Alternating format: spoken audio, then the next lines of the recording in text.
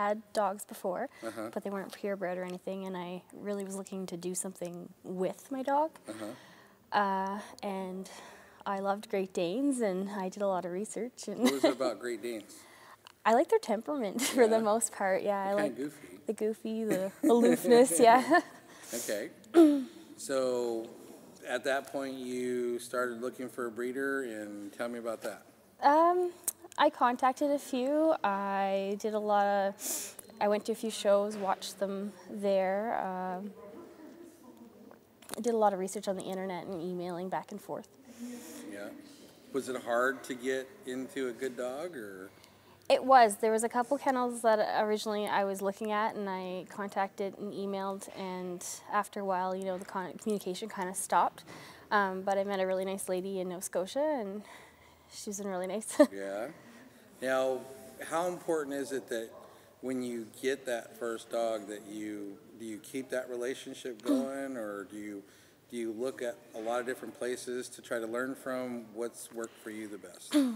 Well, my breeder is quite a bit of ways away, like all the way across the country. So she was able to direct me like books and YouTube videos and things to watch. The Great Dane community in Alberta really kind of took me under their wing and showed me the ropes. And then being up in Fort McMurray, there wasn't a lot of court lasses or anything, but I kind of bugged the lady who had the training center there until she found somebody who had handled dogs before and was able to host a class. Oh, that's nice. And so how many shows have you attended? 3. 3. Your first show, what were your thoughts? What were your feelings as you were getting ready to start that? Nerves. I was a bundle of nerves. Yeah. Yeah, it was really, really nerve-wracking. I had a friend there she shows GSPs, so she was able to coach me a little bit. Oh, that's good. Yeah. So it's good to try to develop as many friends that can kind of help you out there, right? Absolutely. Okay. Your first time going into the ring, tell me about that. Josie, I think, was really nervous. She wouldn't take bait for me or anything, which was kind of a good thing because she kind of just stood there, but she lacked personality, I think. We went in and we won best of opposite and best of winners on both days. Wow, that's fantastic. So that got your spirits going, and did you get a rush off of that, and it's like you wanted more and more and more? Yes, but I didn't get it.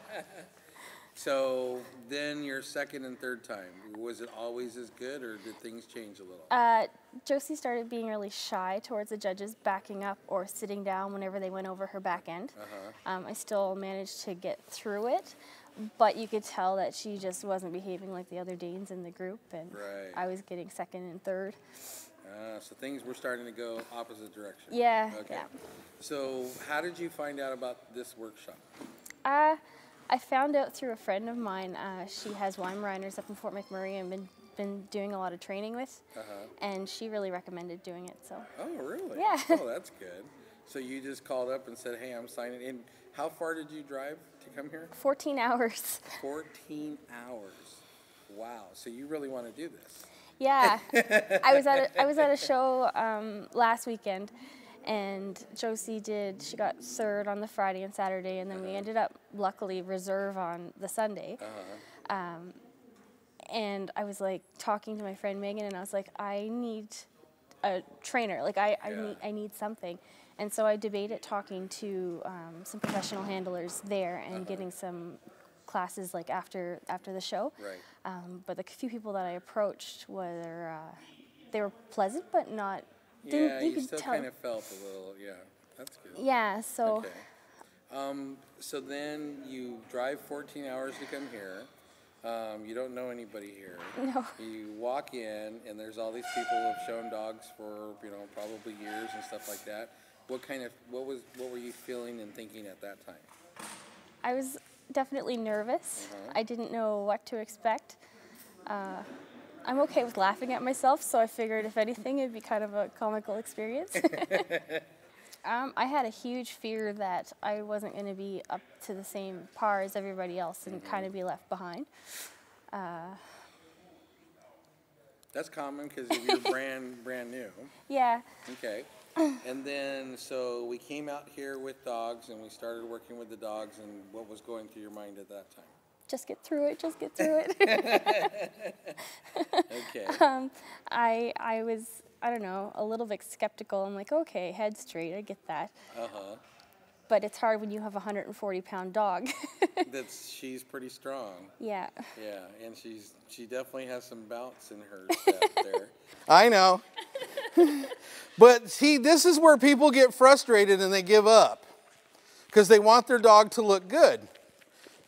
Ah! Yeah, I know, I'm short. So she started acting up, and again, tell me what was going through your mind at that time. She's going to be the worst dog here. She probably was there at the beginning. Yeah. But then what happened? Well, you took her for a little bit, and she started bouncing around trying to get back to me, and I kind of felt that I'm letting this dog get away with everything. That's why she wants to be near me. There you go. Good, good. Don't tell me this dog's name is Tigger. No, it's Josie. Woohoo! Woohoo! Jump for joy, Josie. Okay, so I'm going to turn, and I'm going to go. I don't care where the dog is at and what the dog is doing. I'm going to back away from my corner and go. Okay, and then after that? After that, well, I worked with her for I think about 20 minutes just working on like head straight and not pulling on the leash. And it was just crazy the difference even after that short time. This dog is probably going to throw a tantrum from hell when we try to do the head straight. But that is step number one. Once she gets this dog to hold its head straight, none of this silliness will keep going anymore. All right. And your dog's name again is Josie? Josie, yep. Josie. Why are you standing on me? You're not in charge of me. Come here, Josie. Come here. Okay. Mom, why don't you get over on this side? It's not going to happen. Okay. So I'm going to take this collar, put it high in the top of the head, my 2 fingers, and I'm going to keep this head straight. And Josie's like, yeah, watch to see. Head straight. Good. Very nice. Good. Move your foot. Thank you. Head straight. Head straight. Here comes the tantrum. Josie's now figuring out that it's like, oh, wait a second. What's going on here? You want to keep all the pressure off the neck. Throw your tantrum. That's fine. I don't care. Throw your tantrum. Okay, come around here. Good, good, good, good, good. Okay, here's the tantrum. Head straight. Head straight. See this body? It's like nothing but tension. Head straight. Head straight. So here's where your problem is. Tantrum. Remember I said the tantrum? You are spoiled. Okay, come over here. Head straight. Head straight. Good. That was good. Are you done now? Because you're going to get really tired doing that. Come on. Good. That was good. Here we go again. See, this dog thinks that it runs the whole world right here. Head straight. Okay, come here. Wait. Okay, I want you to take those 2 fingers. I want you to scoop from underneath. And I want you to put your pinky on there. And I want you... Oh, you're a brat. Is this dog ready to show? She has 4 points. Yeah, that's great. But consistency. Yeah. Would this dog be sent to a group? No. No, not at all. Okay, you need to work on getting that head straight. I don't care what direction you're facing, but get the dog to keep its head straight. Does your body position matter with this? Like if the dog's... No. All you want to do at this point is get the dog to keep its head straight. Head straight. See this? All this is because the dog doesn't feel that you're the one that's in charge. So you're going to need to do this over and over and over again. You don't want any pressure on the throat. Okay.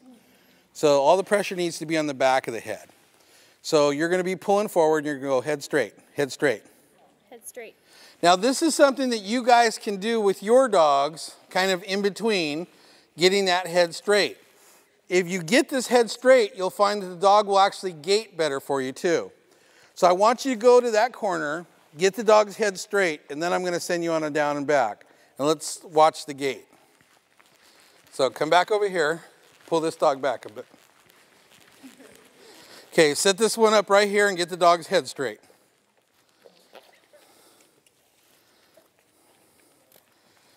Head straight. Very good.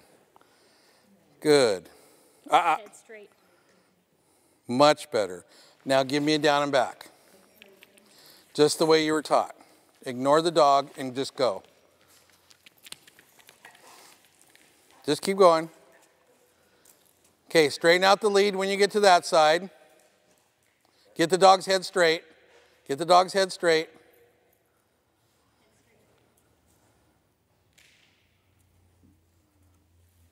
Okay, now bring your dog to me. Ignore your dog. Get your hand in position. Don't raise your hand up. Just come to me. Very nice. Get the dog's head straight again. Did you notice that was a little better on that one? Okay, head straight. Don't just say head straight. Make sure that head is straight. Okay, now grab the end of the lead. And I want you to back away from the dog and calmly just walk to the end. Turn. Just keep going. Keep going. Good. Now get your dog's head straight on that corner. Make sure that's head straight. The dog knows that. Okay, don't let, yep. All right, now walk backwards and come back to me. Nice and calm. Don't look at the dog. Just keep going.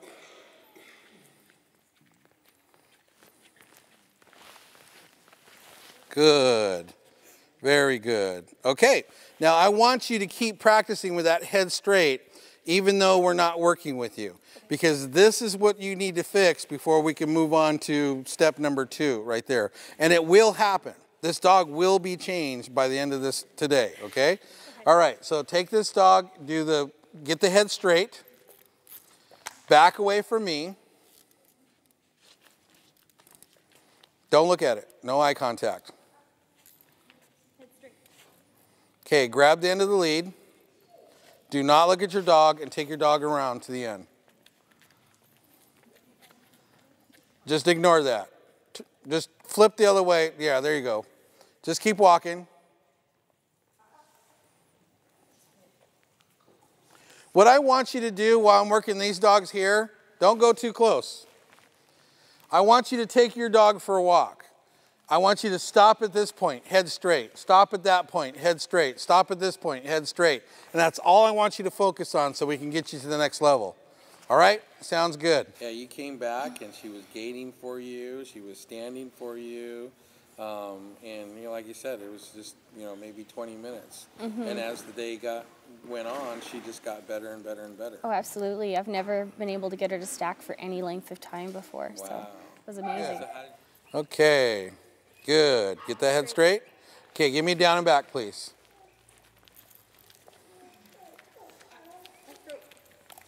Don't worry about it.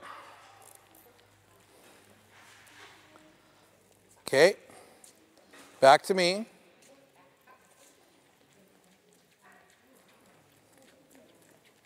Wow. Isn't that beautiful? Oh my God, that's awesome. And that's just, what, a few minutes. That's it. Okay, don't do that. Because that's equivalent to me coming up, don't look, I'm going to beat your mom. Good job. All right, very happily take this dog around to the end. I'm very proud of you. Good. Now, when you took off, did you back away from me or did you just go? Yeah, what did your dog do? Just took off. Let's try that a different way. I am so proud of you. Good. Head straight.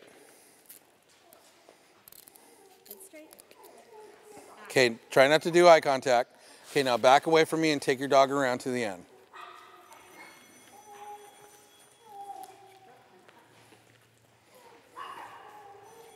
Good, good, good, good, good, good. Ah, good, good, good. How did you feel at that point? Kind of proud. So do you feel that, I mean, there's a lot of people that do a lot of training. Do you feel that, you know, and I do stress that head straight. Do you feel that that it definitely is as important as I stress? Or? Oh, absolutely. Like, it totally makes sense. If you have control of the head, you have control of the dog. Now, do you think there's going to be any difference now when you go to the next set of dog shows with the knowledge that you have from coming here? 100%. It's not going to be her dragging me around the ring now. It's going to be her and I working together and working as a team. Some people feel that when they're doing the head straight, that they're being maybe too demanding on the dog, and sometimes they'll take some of the animation out of the dog or make the dog not want to show. What's your thought on that?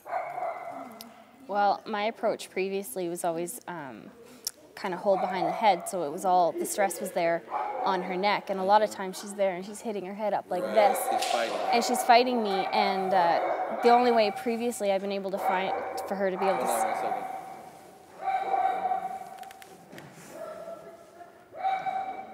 Somebody doing, ah! Okay, or I will. Okay, so say that again.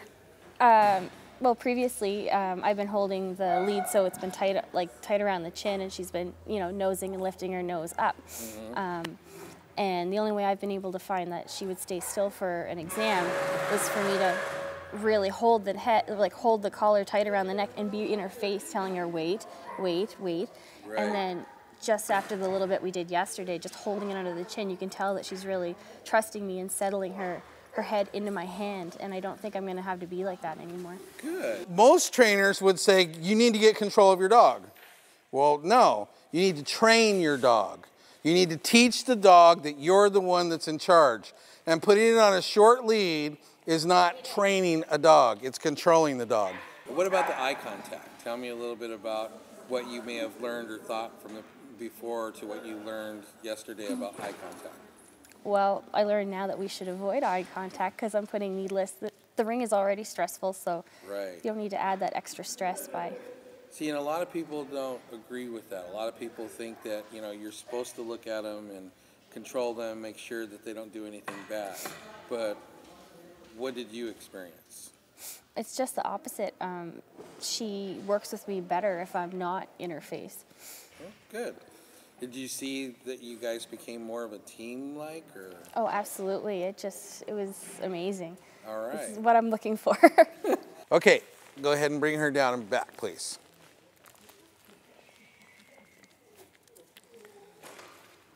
Okay, so palm out. You got it. Palm in, palm out. So you're just kind of walking. You need to use see your palm? Your palm is pointing the direction you want the dog to go. So if you want your dog to go through here, and then here I want my dog to go this way. So try that one more time. The dog's eye should be forward. Right. It's feeling the signal. He's feeling that he's gauging off of your body language. Okay, so you're kind of going like this, and like this, and like this. So the problem is everybody worries about what the dog is doing. What you should be worried about is your body. Because if you stay consistent, the dog will learn to key off of that.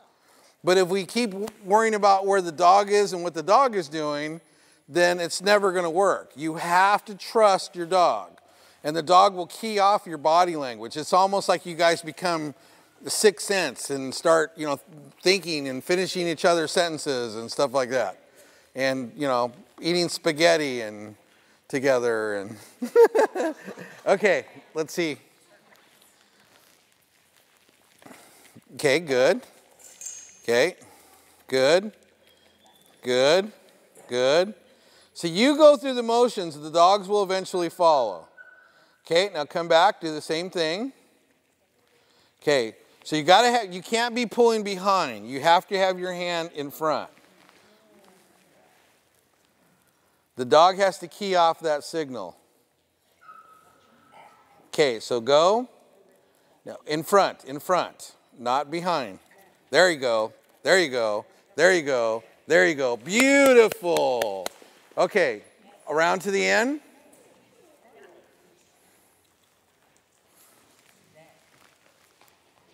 Not behind. Get that hand in front. Wow, look at the difference in the gait of this dog. Give her a hand. Beautiful job. So now I'm going to get lots of emails with you winning best in shows and I stuff certainly like hope so.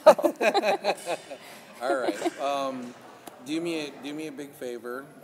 Just say your name, the area that you're from, and and give me probably the funnest moment about what happened yesterday during the workshop. Okay, well, my name's Melissa Drover, and I'm from Fort McMurray, Alberta, Canada. And I think just the funnest thing was just meshing with my dog. I wasn't fighting her. She was going, and I would slow down, she would slow down. There was no pulling my arm off. And bouncing. Bouncing, yes. All right, Melissa, thank you so much for taking the time to talk here. Thanks.